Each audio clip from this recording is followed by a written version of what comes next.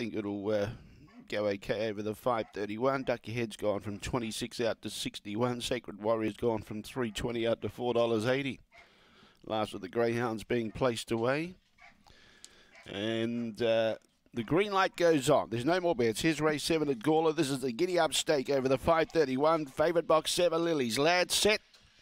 Away at racing, Begin Only Fair was outpaced by Emily's Circuit, but Lily's Lad quickly gets onto its heels and moves across into second placing. It looks dangerous and goes up the challenge and now pokes its nose in front, going into the back straight.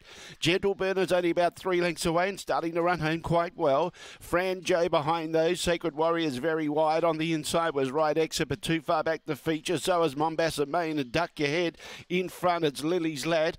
Emily's Circuit's coming again. Peels to the outside. Lily's Lad getting tired, but just held on. Lily's Lad first. Now Fran Joe's flashed home and May is snatched second just in front of Emily's Circuit.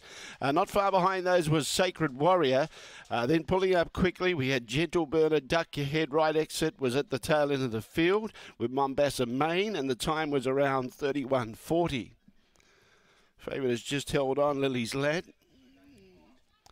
Tight for second. Flashing home late was Fran Joe on the inside to grab second. 7 beats 2. Third will be 8. And number 5, I think, was there for 4th. Yeah, Sacred Warrior gets there for 4th. So it's 7, 2, 8 and 5. A neck by a nose. A neck by a nose. 3:20 the early split. Then 16:09. 31:37. And running home in 15:28. 15:28. So a neck by a nose, and Lily's Lad, the favourite, able to hold off the challengers either side. Lily's Lad